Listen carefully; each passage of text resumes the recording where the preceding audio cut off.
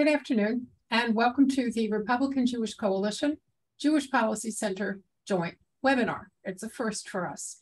I am Shoshana Bryan, Senior Director of the Jewish Policy Center and your host. The JPC, for those of you who haven't met us yet, is the separate, nonprofit, non-political think tank arm of the RJC. We are commonly referred to by our cousins there as propeller heads and beanie brains. We are proud of that. You can find our work on our website at jewishpolicycenter.org. Today, both sides of us are thrilled to welcome Jason Greenblatt, the son of Hungarian Jewish refugees to the United States. He was the executive vice president and chief legal officer to Donald Trump and the Trump Organization. In January 2017, he was appointed by President Trump as an assistant to the president and special representative for international negotiations. He was one of the chief architects of the optimistic, but unfortunately short-lived, Peace to Prosperity plan, offering Palestinians a legitimate shot at something good for their people. He was also a key player in the development of the much more successful Abraham Accords. And he has written a great book called In the Path of Abraham, How Donald Trump Made Peace in the Middle East and How to Stop Joe Biden from Unmaking It. Here's the book. Everybody look. It is a great book. I strongly recommend it. So I want to get right into this. Jason Greenblatt, welcome to our program. It's a pleasure to be here. Thank you for hosting me. Our pleasure. So the what of the Abraham Accords is pretty well known. The how is less well known. The professional peace processors, you can't even say the word, in the United States have been trying simply to split the difference between Palestinians and Israelis for 30 years. And it hasn't worked. So I have two questions, and then I'm going to sit back and listen. First, was there a point at which you thought splitting the difference was viable? And second, would you start by telling us how you came to understand that A, that was not going to produce the peace we hoped for, but also that it didn't have to close off other avenues of conversation between Israelis and Arabs in the region, and maybe agreements between Israelis and Arabs in the region? What was the evolution of your thinking? Great multi-part question. I feel like I'm the press secretary at the White House, but important questions. So there was no point at which we felt that splitting the difference would make peace achievable. We always kept, we always understood the mission to be not just signing something, either a term sheet or a peace agreement, but something that actually worked long-term. And splitting the difference doesn't work long-term. How do you split the difference on security? You can't. How do you split the difference on Jerusalem, Judaism's holiest sites, even though Muslims certainly have holy sites there as well, and Christians too? How do you split the difference on people that are called refugees, the Palestinian so-called refugees, most of whom are not actually refugees by any definition in the world? There's a little bit of a dispute on that. Are they the only group that are called refugees? Some say yes, others say no, meaning generational refugees. Maybe, arguably, people think that they could split land in terms of that, but then you get right back into Jerusalem, you get right back into security. So splitting the difference, I don't think ever entered into our minds. Was there a point at which we thought that there would be traction? Yeah, all of 2017, prior to the Palestinian Authority cutting ties with us because President Trump made his bold and courageous historic decision, really honoring US law, something he campaigned on. So until the point that the Palestinian leadership cut us off, the Palestinian leadership did lead us to believe that they would enter into good faith talks with Israel with no preconditions. As time went on, that became more and more clear to me that that wouldn't happen. So to get to the third aspect of your question, during that time in 2017, it also became clear that although the initial meetings with the Arab countries they were very clear, they support Palestinian statehood, and they gave us all the usual talking points that we've all read about, a fully sovereign Palestinian state on the 67 borders with East Jerusalem as the capital, et cetera, et cetera. There was also something else beginning to grow in the ground, which were these green shoots of a recognition that Israel is an important neighbor. They could, in theory, become an important ally, and essentially went from conversations where the word Israel was sort of whispered to outright talking about Israel, never once in a pejorative way, more in a way of trying to understand. And I think the reason is that we went in as strong Israel advocates, as strong Israel friends. We weren't afraid to say it. And I think we earned respect because of it. So you had this meeting at the Dead Sea in 2017 with Jordan, Egypt, and the Palestinians. Was that a kind of epiphany for you? Can you tell us about the meeting? I really didn't know very much about that meeting until I read the book. Yeah, and it wasn't just Jordan and the Palestinians, but it was the Arab League Summit. So that's the confab where most of the Arab countries show up. You know, I had a mixed time there. On the one hand, I went into meetings with the foreign ministers and in some cases leaders of the Arab countries, and I'd walk out of some of those rooms thinking, that's remarkable. How is it that this country that I've read so many things about, I won't name which, but you could imagine, that I was told were enemies of the state of Israel, were enemies of the Jewish people, would never make peace with Israel. And I'd leave the room thinking in some cases, wow, we agreed on 90+% of the issues. They were willing to talk about the issues in a way that you don't read about in the press. It was a 2-day event, if I'm not mistaken, and then you'd go into the main arena where they all make their made-for-TV speeches, pounding on the table, and you hear what you read in the press, which is very anti-Israel. You know, some of the same people who spoke so eloquently and honestly and rationally to me behind closed doors, still at the time, and some still do today, feel the need to say certain things in public that are harmful to peace, that are harmful to even their own countries, and that will never, ever bring peace. But nevertheless, I left thinking, because of the first part of the meeting, that there is hope there, no doubt, despite the public postures of the second part of the meeting. How did you get along with King Abdullah? I have to say that I visited that car museum that you write about in the book, and I thought it was fascinating. And he's an interesting guy from the political perspective for the West and for the United States. What was your opinion of King Abdullah? I have a lot of respect for him. I think he's a great leader for a very complicated country. He's honest, he's direct. He's not a politician kind of leader that you sit with him and he says empty words and a lot of diplo speak, and then you don't feel like you got anything out of the meeting. I found him to be quite the opposite. He knows the situation that he's in. He understands he has quite a number of Palestinians, a very high level of the Palestinian population. He was always respectful to Israel and its issues, even if he didn't agree with Israel and its issues. He never said anything bad about Prime Minister Netanyahu, then Prime Minister Netanyahu, though they certainly had their issues and disagreements. And in fact, I'm not even sure that they met during the time that we were there. And we disagreed, no doubt, on things like Jerusalem, Malki Roth, the young lady who was killed by that bloodthirsty terrorist Tamimi, who is now harbored in Jordan. It's a complicated issue, but we disagreed on that, and we were able to stop you there for a second and just say, you raised Malki Roth with the King of Jordan? Not initially, but down the road we had to surround it. It wasn't something that was my mandate at the White House, but at some point people became aware of it, and it's complicated. You know, I don't agree with how they handle it. It wasn't a top issue because we were busy working on the peace agreement and both the Abraham Accords and the Israeli-Palestinian peace agreement. And I think it's an issue that we here in the United States don't talk about enough. I think we should be talking about it more. I'm not saying that there is a solution to it, but I think it's something that should be top of mind for us at the moment. Thank you. I'm sorry to jump in there, but I just wanted to make that one clear. So on to summarize on an overall answer to your question, despite disagreements about the conflict, I found him to be a very important partner, both to America and to the peace process. He's an essential partner to whatever peace process may happen down the road.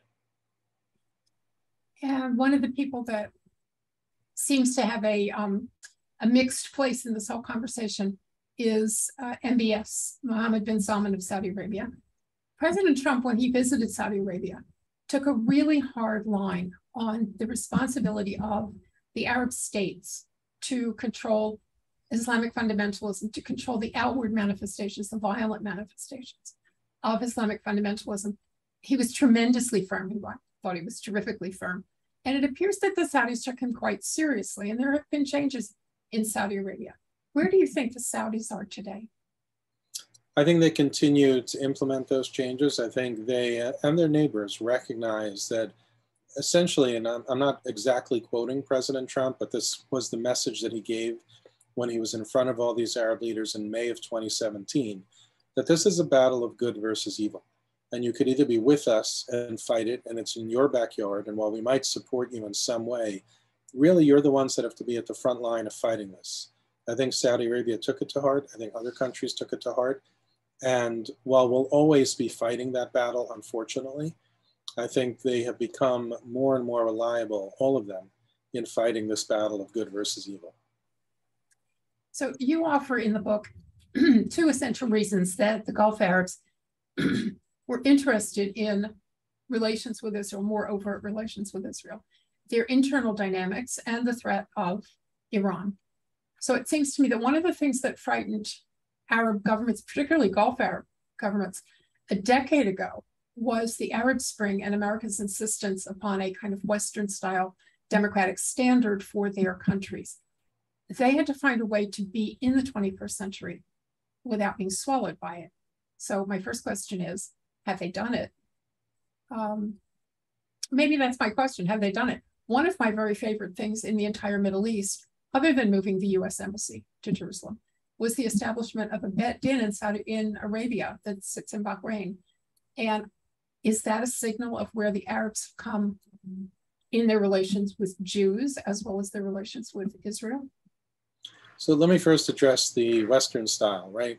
It's real, and this was very much what President Trump felt. It's not for us to dictate to other countries how to live their lives. And this was also one of the main themes of his message in May of 2017. Of course, we want to go there. We want to explain to people why we think our way is the right way, better, however you want to style it. But we can't make demands out of countries to live, like Americans do, to give the freedoms like Americans have. It would be nice to think about it, but their countries weren't built that way. The people weren't educated that way, trained that way. They may not behave the right way, if you try to impose on it. That said, the message does ring and resonate with them. And I think not so much because any particular president or someone from Congress might have visited and pushed that agenda, but rather these leaders recognize that the world has changed around them too. And they continue to make tremendous progress in terms of, keeping their foot in the door in terms of what's important to them from a religious perspective, from a conservative perspective, conservative society, but at the same time modernizing. One of the nicest things I see, and I'm back in Saudi Arabia as well as other countries, but this is peculiar to Saudi Arabia, is when I'm around, I don't want to say driving on the highways there because I don't yet feel comfortable driving there myself, but seeing women driving, seeing women in business meetings, seeing women in government meetings, not just sitting in the background taking notes, but taking, actively part. You wouldn't know who's, higher up other than perhaps the person in the middle who is the highest in the room. You wouldn't know who's higher. So the whole society is morphing, and we're going to have to be patient and let them morph. As to, I guess I would say part two of your question, the Beit Din Judaism, the same kind of thing. I mean, I can't tell you the joy that I take in two things. One, when friends of mine, business associates of mine, acquaintances travel to the region across the board and then come back and they report to me how they felt in these countries.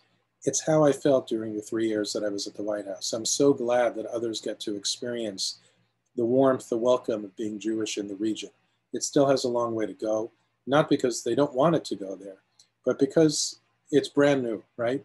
I was on a recent trip to Saudi Arabia. At the time, I was still saying Kaddish for my father.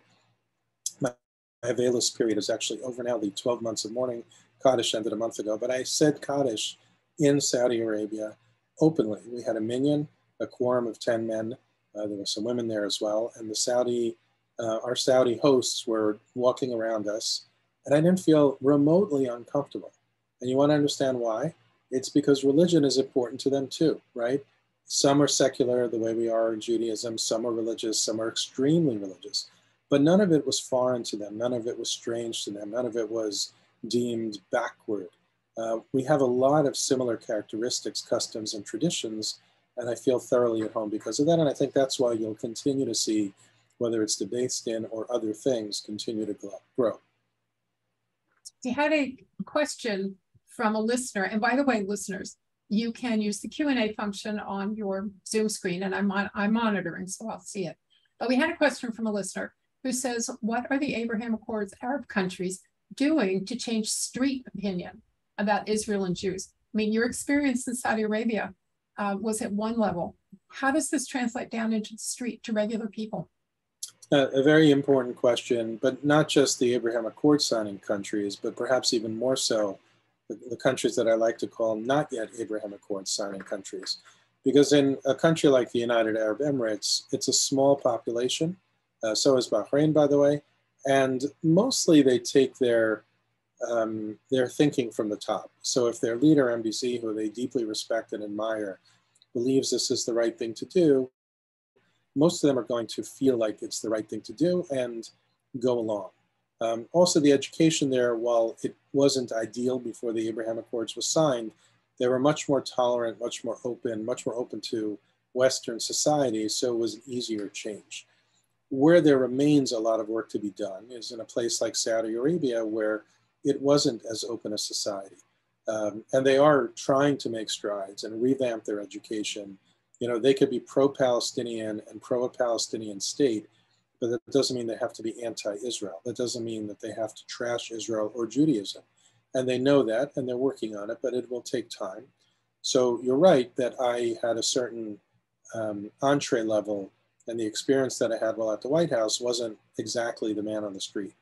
But I could tell you that from the end of 2019, continuing through to today, because I am there frequently and I do meet many of the men and women on the street, the amount of Shabbat Shaloms I get now, the optimistic, hopeful discussions about Israel and peace coming out of Qatar and Saudi Arabia and other countries who haven't yet signed the Abraham Accords, it leaves me with that same sort of optimistic feeling.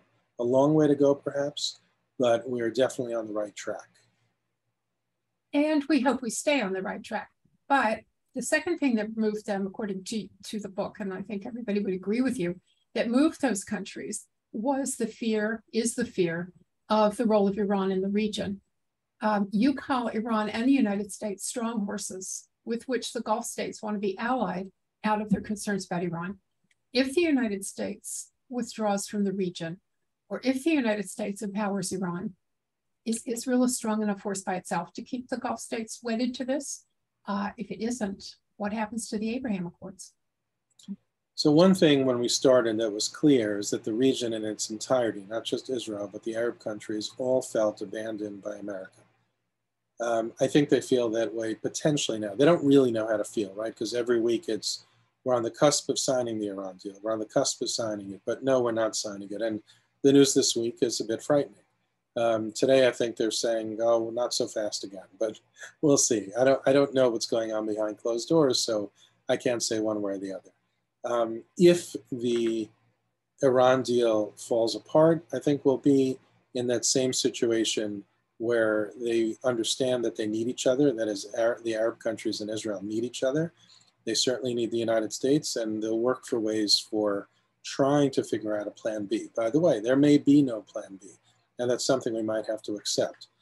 If the Iran deal is signed, then I think everyone is going to reorient themselves to trying to protect themselves and see how it's going to work.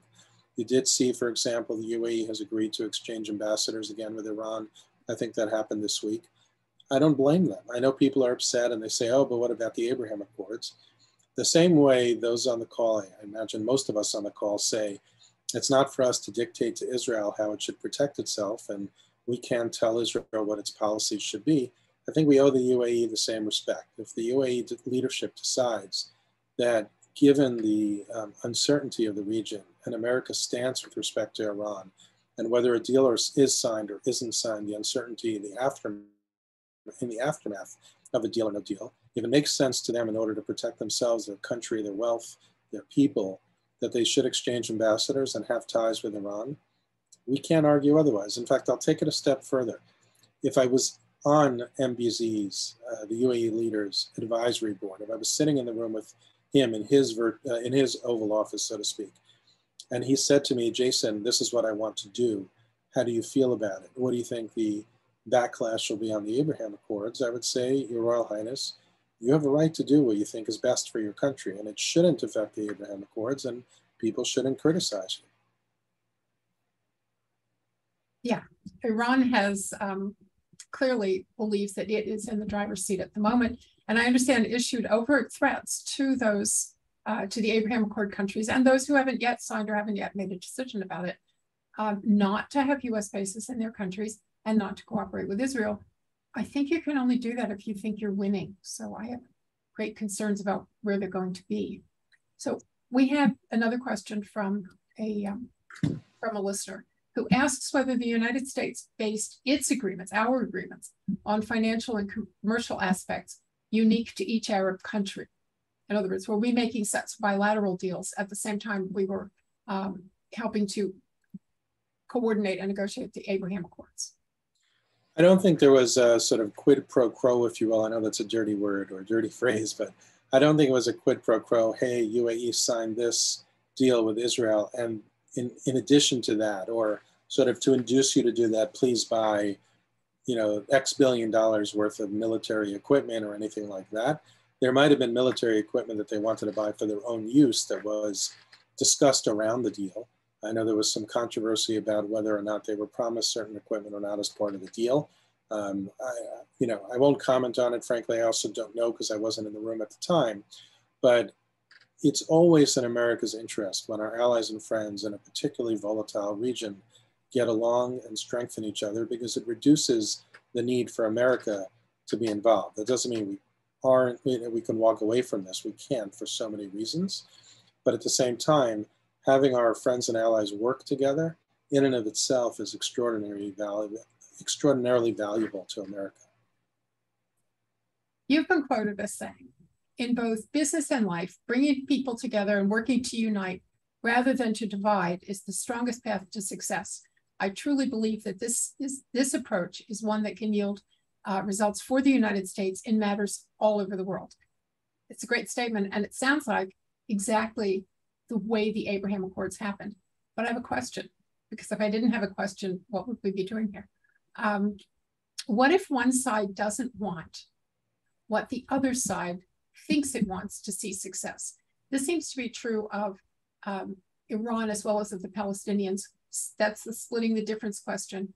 It's the question of where the U.S. negotiation with Iran is going on the subject of nuclear weapons. If you have different end games, how do you negotiate a comfortable settlement for both sides?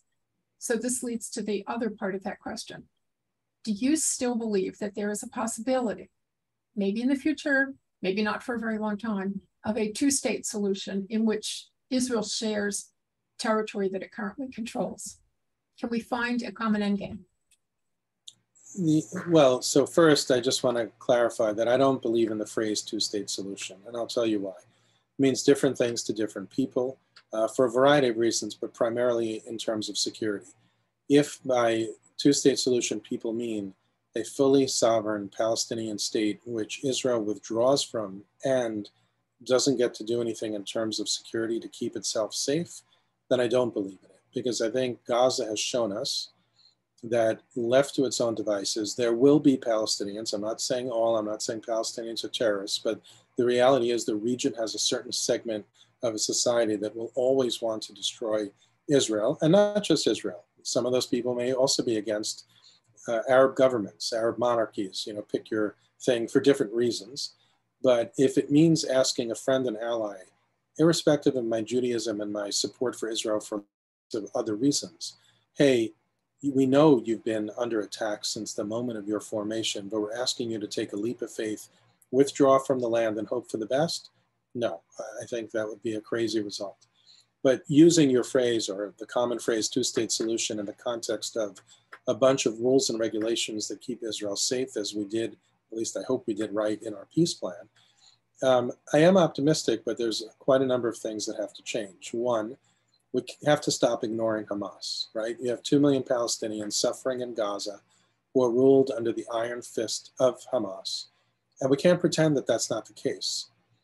It took me probably 3 weeks before I summoned up the courage to say this to my State Department and National Security Council colleagues after they helped educate me, and they kept ignoring Hamas. And I said, well, you know, in the best of circumstances, if we get President Abbas and Bibi Netanyahu in a room and we manage to put down a plan that they both say, wow, you guys are geniuses. How did you come up with something we can actually talk about in good faith, and where do we sign? What does that mean for Israel in terms of Gaza? Hamas still vows to destroy Israel. You know the answer I got? Don't talk about that. Just talk about the two-state solution. So, you know, until we fix that, or try to figure out how to fix that, or until Hamas changes its stripes, which is unlikely, though not impossible, but quite unlikely, very hard to envision. But I'll end the answer with a more optimistic note. And this is as recently as last week. It's just one example of so many. I had lunch in Ma'ale Adumim, which some would call a settlement. I call at this point, it's probably a city, with an Israeli Arab friend of mine. He considers himself more Palestinian, but he's from Jerusalem, he's Israeli Arab. And he's as pro-Palestinian as you can get. In fact, he has a factory and wants a Palestinian state. We didn't get into the details of whether that includes all of East Jerusalem. He's a rational guy, I'm sure. With a guy like him, you can make a deal. But he wants to see a successful Palestinian state, but also wants to see Israel successful, and wants nothing more than to have his kids and Israeli kids grow up and thrive and prosper together. And I met so many Palestinians like that. So I do remain optimistic, but there's a lot of hoops to go through between now and that wish. That which we might want to have. Yes. I suspect that has to do more with leadership than with people on the ground. You wrote about Yasser Arafat at the UN in 1974, saying to the General Assembly, "Don't let the olive branch slip out of my hand." He meant that if he gave up on peace and turned to war, he'd already turned to war, but never mind, it would be the UN's fault, or it would be the world's fault for not giving him what he wanted. You also said that Abbas said the same thing to you when he complained about Democrats who failed to deliver for him in their 8 years prior. Is it always somebody else's fault that the Palestinians don't do what they need to do for success? Is that one of the things that upset the Gulf states, who decided that maybe going with the Palestinians wasn't always a good idea? Yeah, I hate to say it, and let's distinguish between the leadership in Ramallah and the people, but to the leadership, sadly, it is always somebody else's fault. And yes, many of the Arab states recognize that while they support the Palestinian people, and frankly would want nothing more than a fully sovereign Palestinian state with all the bells and whistles that the Palestinians always ask for, claim, demand, however you want to argue it. But they also realize that what they're demanding and how they're conducting themselves isn't the way to get to where they need. And they want to keep their money in their own countries, right? These countries are building out massive amounts of infrastructure, businesses, you name it, they're building it. Imagine if they didn't have to keep funding into a cause, because the leadership that's running that cause would actually negotiate in good faith and maybe achieve something. So they're on to the Palestinian leadership, but it's going to take time to change that. I understand that most of the Palestinians' outside funds now come from the United States and the European Union, that in fact the Gulf states have pretty well cut off the Palestinians. And maybe that's enough, or maybe it would be enough in concert with the rest of us to get them to see things differently. I'm not sure. I wish it were true, but we cut off funds to the Palestinians, and what happens is it's sort of like you plug one lead.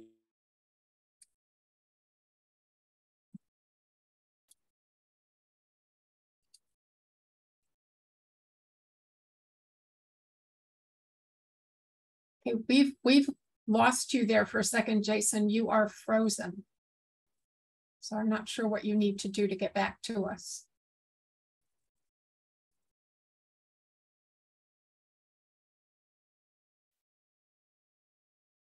And we're going to wait here for a minute because Jason Greenblatt has become frozen.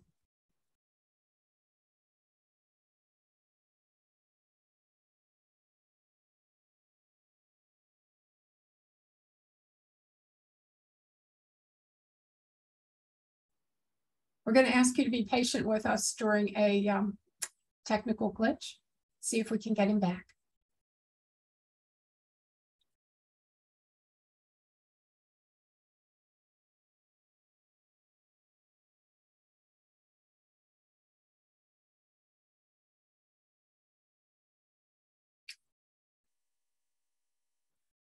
Okay, Jason, you're muted. If you unmute yourself, I think we're back in business. Okay, sorry, I seem to have lost you.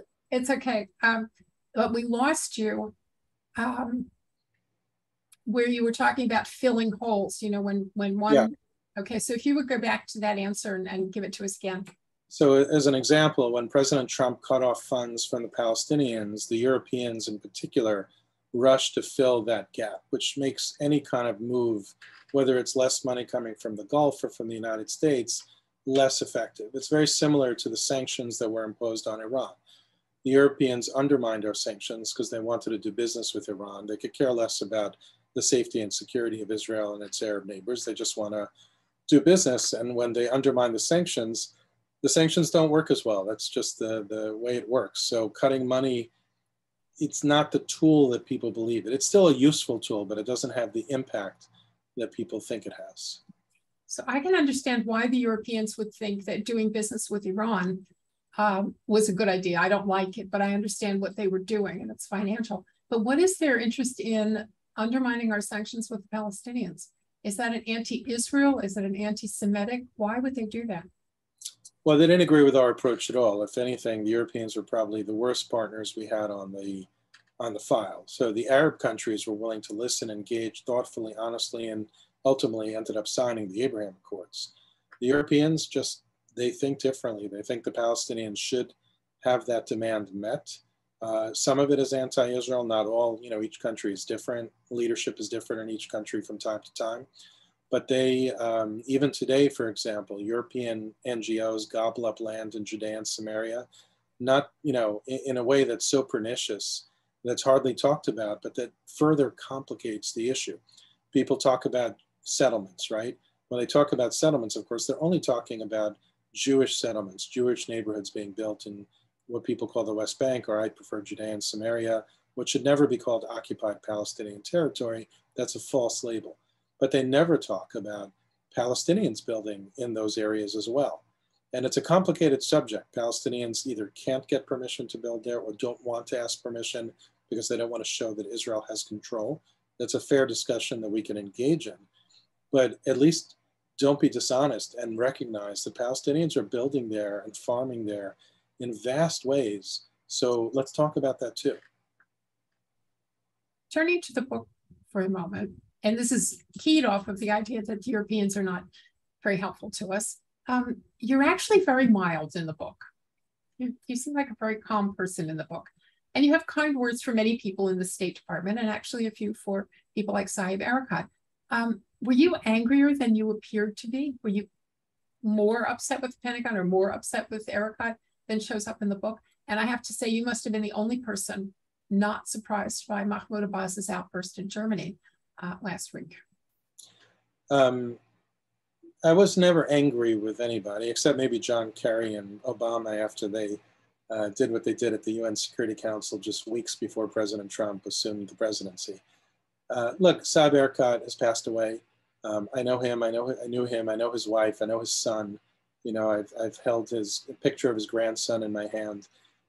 My approach has always been to try to be a mensch, to try to see that although I vehemently disagree with somebody's opinion, they're still a human being, they're still a person, they're still part of a family, somebody's wife or husband or child, or however you want to style them. So we had heated discussions, it's true, and we were polar opposites in terms of how to view the conflict, but at the end of the day, he was fighting for what he believed in. So whether it's because he's passed on that my description of him was perhaps mild, to use your word, or it's my nature, I don't find that being too heated yields results. So I'm firm in my convictions and my positions and my arguments, and I try hard, don't always succeed, to not lose my cool.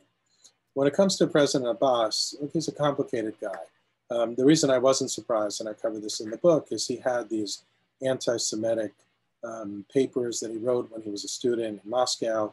Very few people talk about it. I quoted verbatim in the book.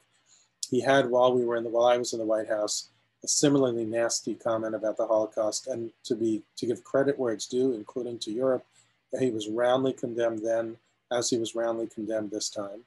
But I'll explain the other side of President Abbas, and I'm not saying that this is the true side of him. Like most people, in particular world leaders, they're complicated. After a particularly contentious meeting between President Abbas and President Trump at the UN General Assembly, a really contentious meeting, President Abbas was about to leave the room, disappointed, angry, frustrated, however you want to style it. And he came up to me and he kissed my head and he said, Shana Tova. He didn't have to do that. You know, first of all, the president was there. I wasn't even nearly the most important person in the room. I think you have the Secretary of State, Jared Kushner, and others, maybe our National Security Advisor. But he sought me out to do that. And he had nothing to gain from it. So here too, I disagree with him. I think his comments about the Holocaust multiple times were ugly. I don't even know that I guess I would say he actually in some ways believes those comments, which makes it worse.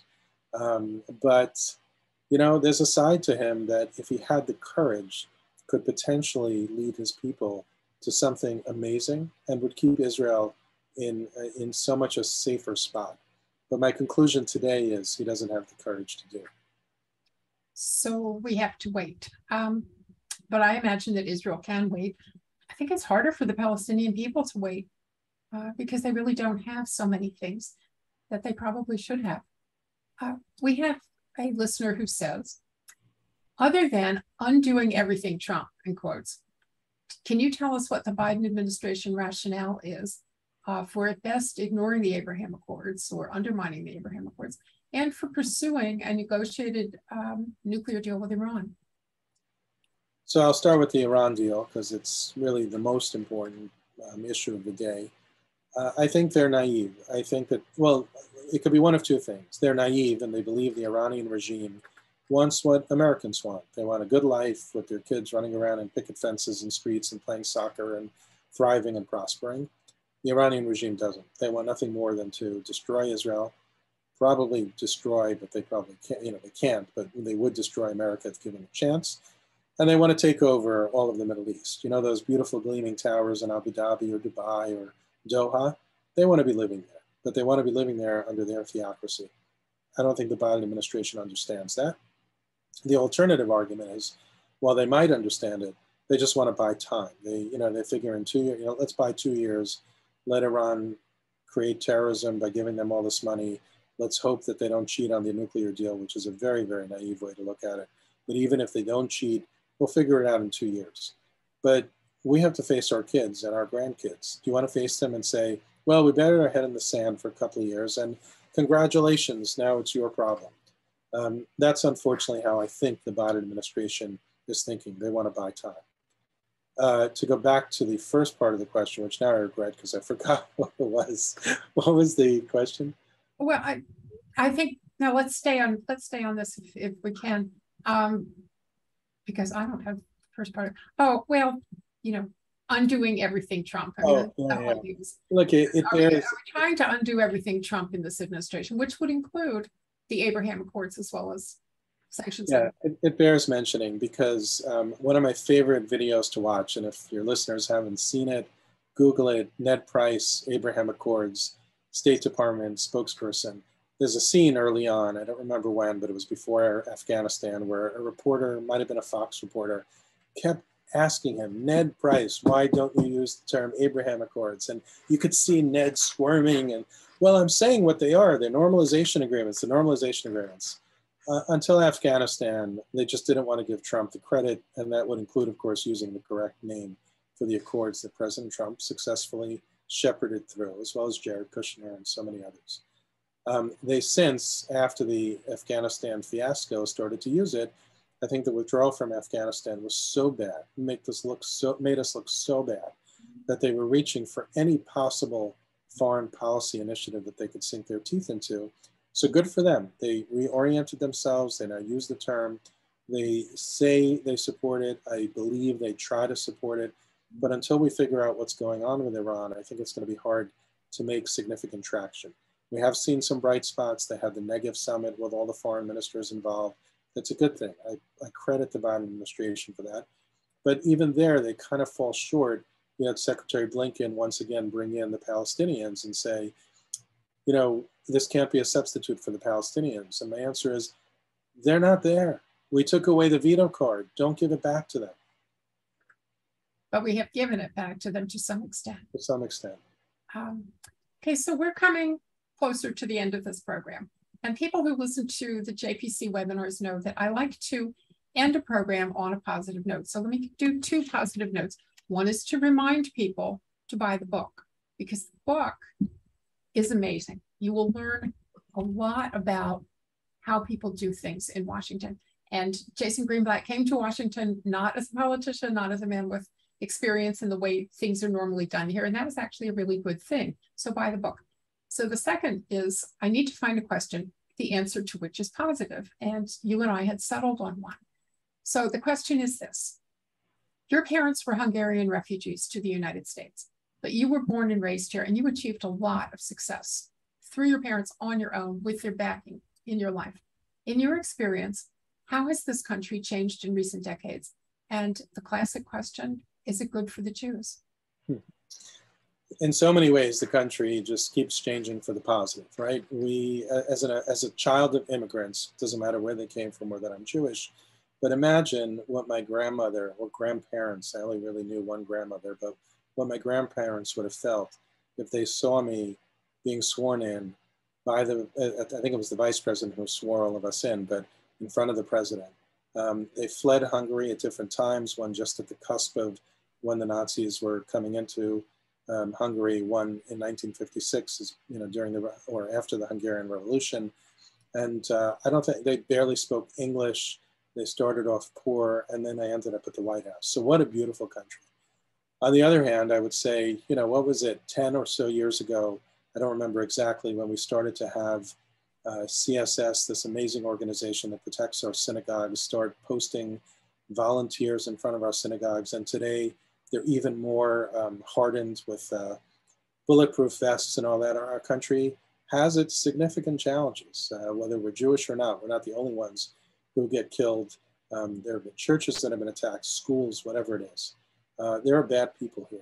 But on an overall basis, I continue to feel blessed. I think our country, while it's needs some course correction, and I think part of that is stitching our society back together again, being more sane and rational and being able to disagree agreeably.